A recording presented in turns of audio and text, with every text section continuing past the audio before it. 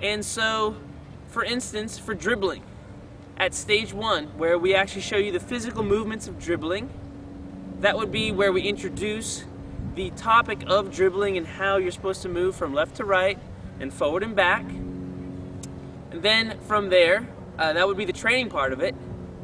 We would show actually how to do that and then train the player into it. And then we would challenge that player by maybe putting some restrictions on them, maybe putting some pressure on them in a specific way, by maybe adding a player and then they can do a mirror image of each other and they're going left and right or forward and back. And then finally you would customize that specific topic to the player.